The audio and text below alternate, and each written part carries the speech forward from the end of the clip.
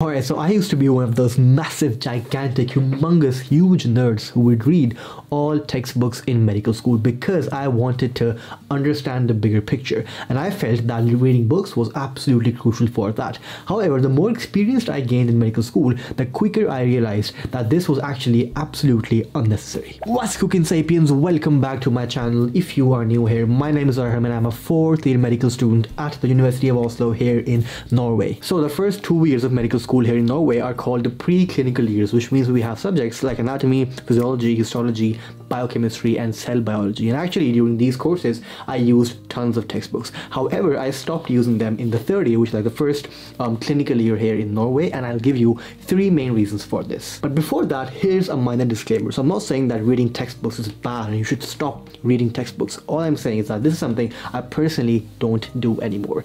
And also, if you're one of those who love to read textbooks, then actually you don't have to spend money on buying textbooks. You can simply go to a library and borrow the book, and save some money. Or also, you can also download like online PDFs.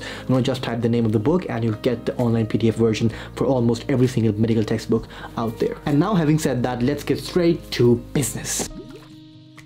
One thing that I actually absolutely love about clinical years in medical school is that all the lectures or all the PDFs are quite systematically arranged. You have a disease, you have the definition, you have the symptoms, you have the diagnosis, and then you have the management and treatment of that very condition. And all important information is actually included in the lectures because your professors or your teachers are medical doctors themselves, like in most cases at least.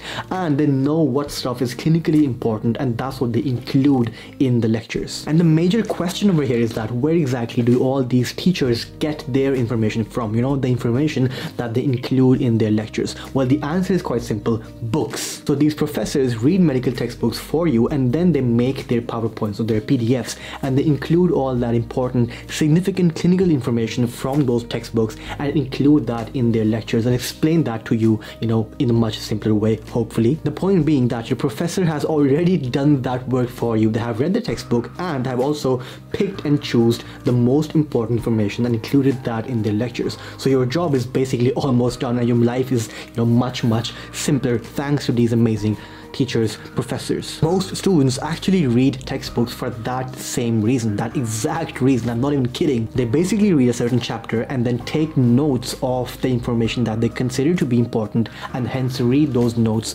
when the exams approach. But my point being that your professors have already done that work for you, so why bother doing that work again? So if you know the majority of the stuff that is inside the lectures, you will easily breeze through your exams because books are loaded with information. They're organized much more theoretically, and they have all this information which is not really clinically relevant. Like, for example, I don't know, like research stuff, how those certain conclusions and findings were made, so there's stuff that you don't really need to know in a clinical situation. So why bother reading through all of that? Your teachers have filtered out all that information, and hence I think lectures are the way to go.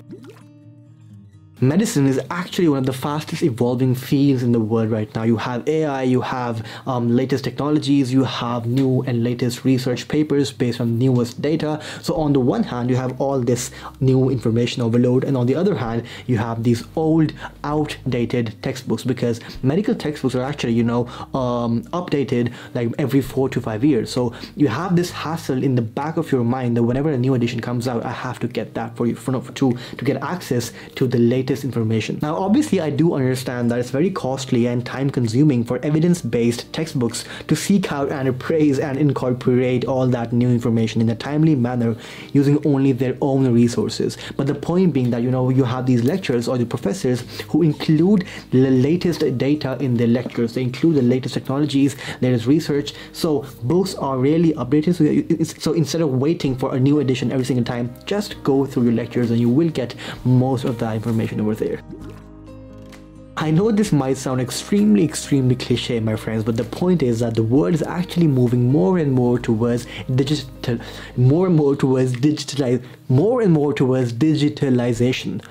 Finally. And the best example that I can give right now is that people do not really read newspapers anymore. You rarely see any newspapers being delivered at your doormat, or people sitting in the bus reading these giant ass newspapers. Nobody does that anymore. Now people have their newspaper apps downloaded downloaded in their phones so that they can open up their apps any freaking time and just read the latest news and stay updated as much as possible. And secondly, I also believe that reading textbooks is actually quite time consuming because, you know, as I already mentioned, there's a lot of information overload in textbooks, and when you are reading a certain book, it's really hard to limit yourself to not read the irrelevant information because it's there, it's right in front of your eyes, so you just have to, I guess, read it. But on the other hand, my friends, productivity for me is all about getting more done, you know, getting the most amount of effective work done in the shortest possible time. And this is exactly where online resources come in, which will help you save tons and tons of time, because I believe that books are now an old-fashioned way of learning. So now let me share my own personal story and my own experience when it came to learning anatomy here in medical school, or in the second year of medical school. So I was one of those who would sit down and really, you know,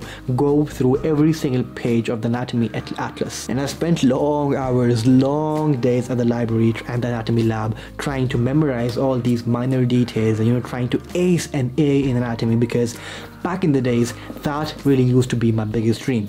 But now that I actually think about it and replay the entire situation, I think I could have done much better. Even though I did get an A in anatomy, I think I could have handled this entire situation in a much better way by using online learning platforms, which would have made the job much more easier. For example, KenHub, who are also very kindly sponsoring this video. Now KenHub, if you haven't heard of them already, is an amazing online learning platform for three main courses, you know, anatomy, histology, and medical imaging, for example CT scans. And these three are actually one of the most demanding courses in medical school, at least I thought so. And the main reason why I love and promote KenHub so freaking much these days is because they take your learning to a whole new level by incorporating and combining the platform with something called active recall, which I actually have talked about multiple times previously. It's like the most important and the best, most effective study technique out there. Let's say you are trying to memorize or learn about the lower extremities or the legs.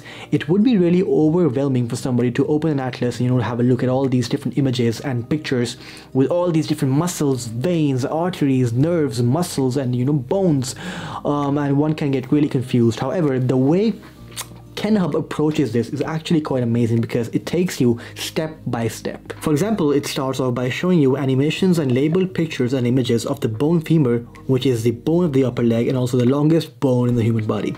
Once this is done, it will add more layers to this and explain the different muscles with their names, with their functions or regions, insertions, blood supplies, and also innervations.